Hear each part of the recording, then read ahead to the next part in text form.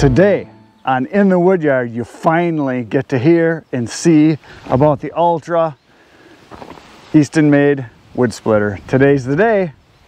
It's exciting. Here we go. So it's finally here. I'm going to talk about the Eastonmade ULTRA. Today's the day. It is now about, I think, a month and a half since I've had it. I've already split just over 100 face cords with it, so I really didn't want to talk about it until I actually used it for a while and got a really good test out of it. It was awesome to use, and you're going to see a lot of videos coming up of me actually splitting with it, but I thought I'd start out with the review first, and you can watch all the stuff splitting that I did with it. Great machine, absolutely love it. My initial score right off the bat, 9.9. And I would give it another 10th, but it took too long to get. That was my only complaint.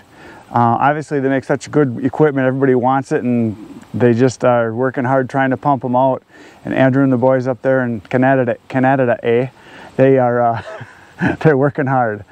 So anyway, we're going to do a little review here. I'm going to talk about all the things about it that I like, and the little things about it that kind of popped up, you know, that I didn't really expect. So I wrote a bunch of notes, so I'm going to talk about each thing. So here we go. Okay, first thing that I really like about it, I like the symmetrical design, the ambidextrous feature I call it, where you can be standing right here on this side and operate your lever, and you can go over to the other side, because if you're splitting for 8 or 10 hours, I find out, you start to get a sore shoulder on one side or the other, because you're either pulling or that hand's doing a lot of the woodwork. So it's nice to switch it up, kind of go side to side. Plus, if you got two guys, which I've done a couple times, and we're going to do it today, with two guys, it's really nice because one guy takes one side and he's on the wood pile side, so he's constantly bringing material to be split, and then I'm running the lever and splitting and chucking, so you can really produce a lot of wood. But with two people, you can crank it out, and I think very easily you can do a little over a full cord an hour, which for a small machine is pretty sweet. Another thing I really like is I got the four-way blade was included with it, but I got the single wedge after watching Joe on Joe's Premium Firewood, because I watched him trying to split some bigger stuff with the four-way wedge, and some of the bigger chunks weren't going through or they were flipping over. And by getting the single wedge, what I do is I split everything I can with the four-way as much as possible. But if I get big, nasty, gnarly chunks that have knots or pieces that are just really big, I throw those to the side and I put my single wedge on. Really easy to do splitting with the single wedge with the big chunks, because with the four-way you got pieces falling all over and they're coming over the top and they don't split all the way through, especially if it's knotty. So the single wedge was definitely a good purchase. What I really like too is they got this little button right here, down here, and what happens when you slide it in, it doesn't drop all the way through. It gets caught right here, so it doesn't drop through. Then you just lift it up, and I can change everything all by myself without any help.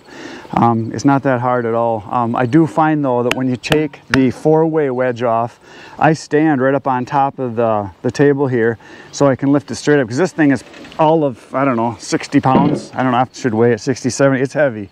And it's adjustable up and down, which is really nice. But I found once I got it to a certain point, as far as the adjustment holes here for the height going up and down on the wedge, when you get it to a certain size, it actually is very efficient. You don't have to adjust it hardly at all. So I really didn't move it once I got it in place. I mean, I adjusted in the beginning just to kind of get used to it. So the wedges are awesome. So there you go. I already got all the paint polished off of this puppy. Okay, next thing I really like is that obviously the control can be operated from front or either side, left or right. But the main reason I got this splitter was the speed. I looked at a lot of different splitters that were reasonably priced. I looked at a lot of the kinetic splitters with the wheel, and I liked the speed of them, but what I didn't like was the fact that people had a lot of problems with them jamming up and not having the power to go through some bigger pieces. So I felt this was a very good compromise between a big, powerful splitter and a smaller, faster splitter. The RAM on this, it's like around 5 seconds, and it's about as fast as you'd want it to be, because I like my fingers. If it was much faster, it would be even more scary. So you got to pay attention, because it's in and out of there quick. The one thing I wish I would have gotten on this, I don't know if it's even possible, is if I could do this over, or maybe Andrew might think about this in future manufacturing, to have an option where you can buy the automatic return on this. Maybe there's a reason why, I don't know, but that would be nice to have, so you could hit it, grab your next piece, and it would split it through and go back, and you could go again. Maybe it's just because of the size or whatever, so that's another thing I really like. Good there. So now we're going to talk about the engine. It's a Honda engine. That's about all I need to say. It's a Honda engine. Starts great, runs great. Everything I've ever heard about the Honda engines are awesome, especially the GX series. They say they're like bulletproof. The only thing about it, I have to say, it's thirsty. It uses more gas than my old one. But yeah, it runs almost 3 hours or so, something like that, on a tank of gas. The only thing that I don't like about it is that your gas tank's way up on top here, and I use a 5-gallon gas can, so when you got to fill it up, you got to lift it way up here, and it takes a while to dump it out. But yeah, so it's a little hard to get the gas in it. As far as lifting, you know, a full 5-gallon jug. Yes, I changed the oil on it already. I did that right after regular maintenance, and so yeah, it's working really good so far. Another thing I like, it's got real tires, man-sized tires, and they're C-range tires. So for towing, they work fantastic. It's got greasable hubs and everything, so I like that. And down the little bit I towed it, it pulls really nice. The bigger tires roll around easier in the Woodyard, because obviously the bigger the tire, the easier it is to move around, so I like that. So tires are good too, I like that. Okay, another thing I like is it's heavy, a lot heavier than my old splitter. My old splitter was maybe, I don't know, 400 or 500 pounds. This one's like 700 or 800. It's heavy, but I can still move it by hand a little bit. I'm not gonna, like, you know, go all over the place, but if I need to move it, you know, 10, 20 feet, I find what works easiest is just grab it right here. I can pick it up and I can pull it forward. I can move it backwards. I can move it around, so I can position it in a place. Otherwise, you can grab the tongue down here and you can get a hold of it, and you can move it around pretty easily just by hanging onto the tongue. And I can pull it pretty much anywhere in my Woodyard pretty easily. But I am thinking about getting an ATV for in the wintertime, because in the wintertime it'll be harder because you'll have ice and chunks and snow and all those kind of goodies. But I can move it around by hand pretty easily, because I'm not going big distances like in the woods or anything. It's just around the Woodyard, and I just go to the pile, move it there, and then do the work. Okay, another thing I really like about it when I'm splitting, you'll see it in one of the upcoming videos where I did a whole truckload of wood in 2 days. That was 15 full cords, so it ended up being like 35 face cords. And what I did was I just started with the engine part of that end into the wood pile, and then as I split, all my split wood came off the end, and I just let it pile up to a big mountain. And by having it all pile up tight here, as the splitter is running, the ram, as it pushes the wood through, it pushes the whole splitter away from the pile, and it just gradually works away from the pile, just a little bit at a time. And you'll see that in some of the videos, so I don't have to move it. I just took the tongue off on this end, put it on the other end, and the splitter moves away from the wood, which is really nice. It actually worked itself into the pile of wood that I was splitting on, and then the pile that I had out the back just built up, and it worked great that way. So it pretty much moves itself away from the wood. I also like the fact that there's a temperature gauge on the tank, and the tank is a nice big tank, holds plenty of fluid. And then up on top here you can see there's also a pressure gauge, so you can see what kind of pressure you're getting when you're ramming a piece that doesn't want to get split, so you don't bust anything. So if I see that needle spike, I back off a little bit. So it's kind of neat to see how everything works with the pressure gauge. Okay. This is one, I wouldn't say it's a bad thing, it's just something I found out as I was splitting, especially when you're using the 4-way. When you get a piece that comes through and you leave it sit here, and sometimes it'll turn a little bit like this, and then you just bring another piece. If you're not paying attention, this piece right here will get pushed into this little ledge, a little edge they have here turned up. And you can see both of these. If you look here, we'll zoom in on both of these here. This one right here is bent and this one is bent, because what's happened is a piece will get rammed in there and you're not paying attention. And what'll happen is this piece right over here where it's touching will get caught here, and then the ram pushes the wood up, and then this thing shoots up out of there. So it's gotten bent. So I'm almost thinking, this is just an idea, Andrew, maybe you thought of this, but maybe this needs to be at more of a slight angle instead of tight angle. This 90 degree, maybe like a 45 would be better. So the wood would still stay on there, but it would slide out if you get it jammed up. One other thing happened is one time I was splitting and I had pieces here, and I was bringing, you know, I had like multiple pieces in here, and I brought the ram was coming in pushing, and I went to grab this piece while the ram was operating, and it shoved all the wood tight here, and I got my finger smashed right in between here. I quick pulled it out, but I just know now not to stick your fingers in here because they can get smashed. So that's one little thing that happened. Another thing that would be nice to have, it's not a bad thing, because it's on steel, it does need to be lubricated. So I used grease for a while, and then I've been using used oil from the engine. I have a quart that I saved. I just put a little bit on every once in a while. It would be nice if there was some way there could be a design. And obviously this would cost more money. Some kind of a design that you could have a little tank somehow that you could have like an automatic drip, just like on a chainsaw, where you have automatic oiling on this somehow. Would be kind of a neat idea. I'm not an engineer, not a designer, but something like that would be nice. So you could just fill your little tank up or whatever, or a reservoir, and it would automatically lubricate it as you're using it. It would be kind of nice to have. But pouring a little bit on here is no big. It looks very messy, but I'd rather have it greasy and messy than wear out fast. So there you go. So the only bad thing about it is that it took a long time to get. That's it. So if you want one, order right now. Right now. Call them up. Talk to Jerry with a G or a J, I forget what it is. G, I think. Call them, order one, because it's going to take a while to get, because the boys are busy up there in Canada. And they're a great machine, and it's working really good, so I like it. I like it a lot.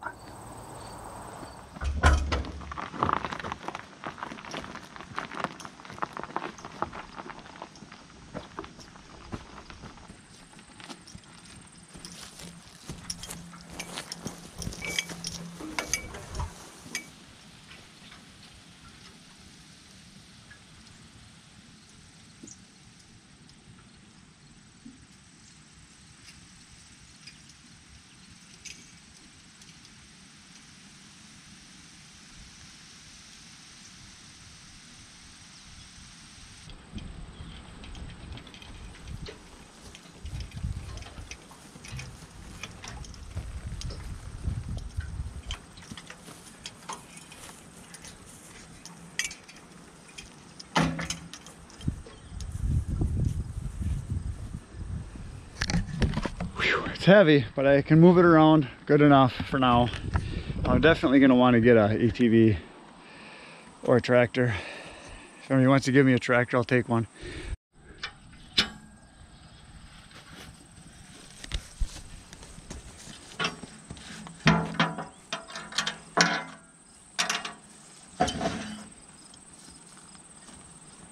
Keep it running.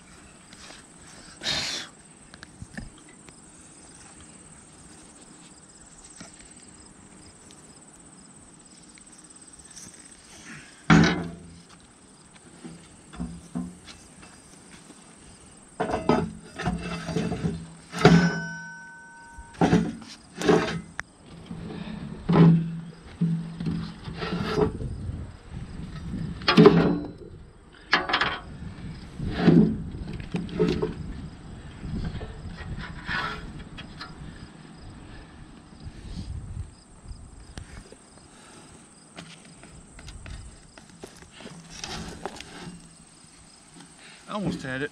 There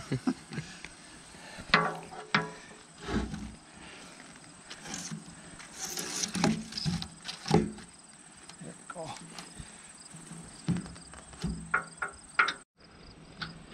There, got it. Okay, now all I gotta do is put this other pin in. Yeah, it would be nice to have a hydraulic lever to raise it up and down. But I just find this works good at this height. There's really no reason to move it up and down.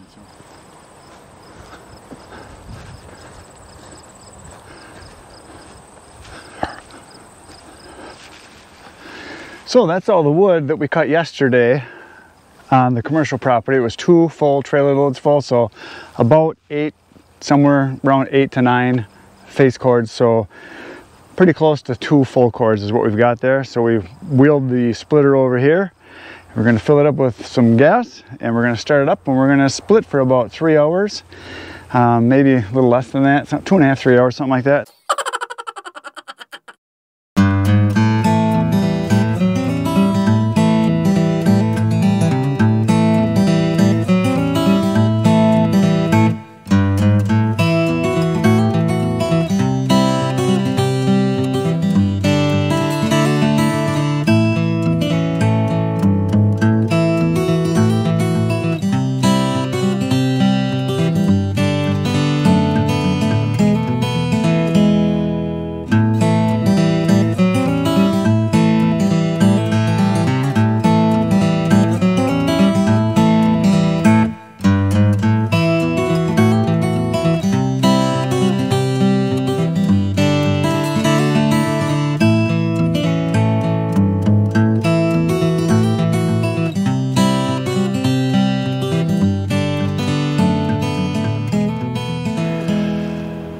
Well, we've been splitting for about almost 2 hours, we think, something like that.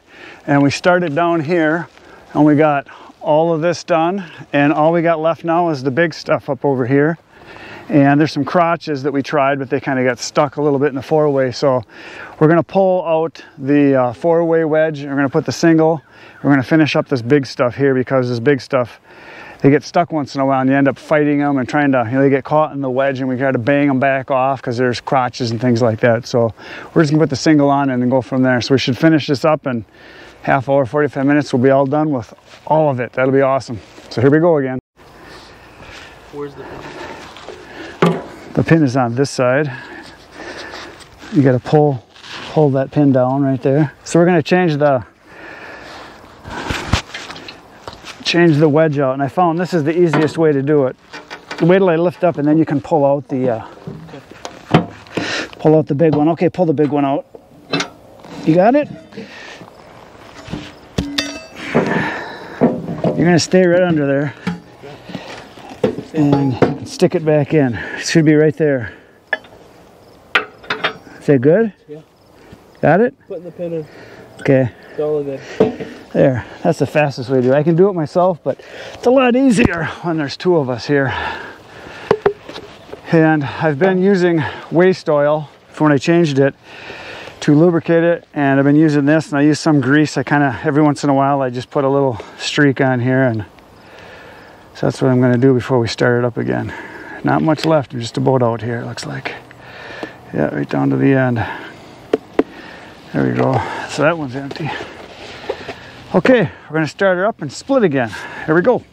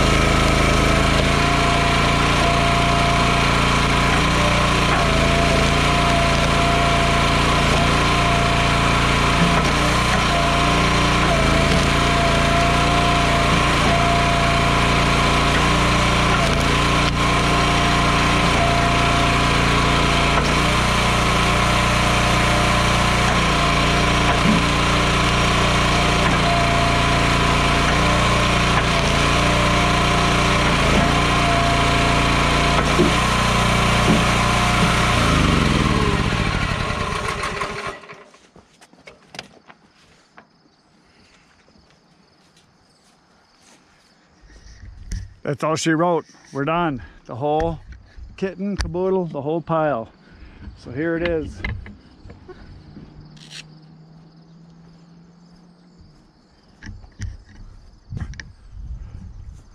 Took longer than I thought it was going to. It probably took 3.5 hours, but it's done. And there's got to be at least 3 full cords there. It's quite a bit of wood, more than I thought it was going to be. We're going to chuck wood from this pile into the trailer. We're going to load it up, and then I'm going to haul it, and we're going to dump it at a guy's house, and he's going to give me a bunch of money. Here we go, coming up right now.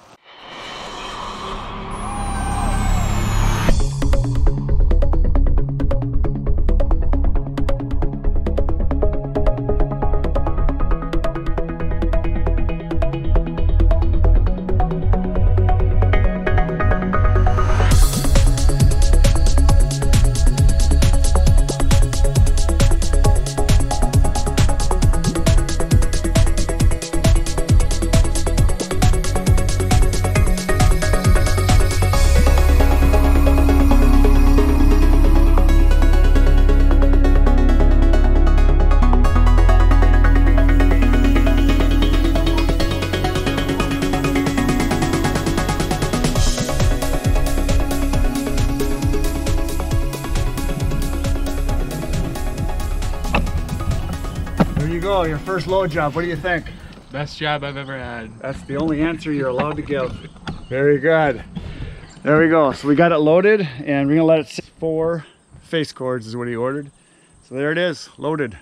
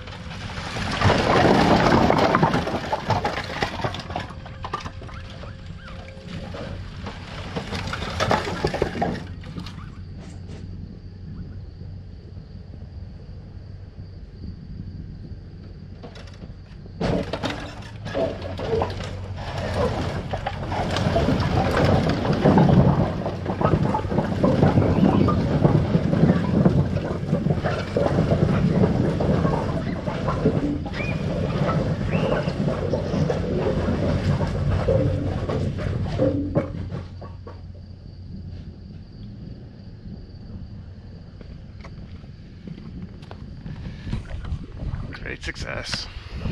Great dumpage. So there she be. 4 face cords. So I think this is the maybe 4th time I've been here. Came once one year and then twice last year, and now this is the 1st time this year.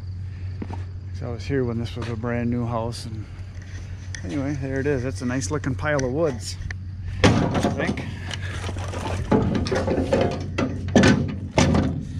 So that's it.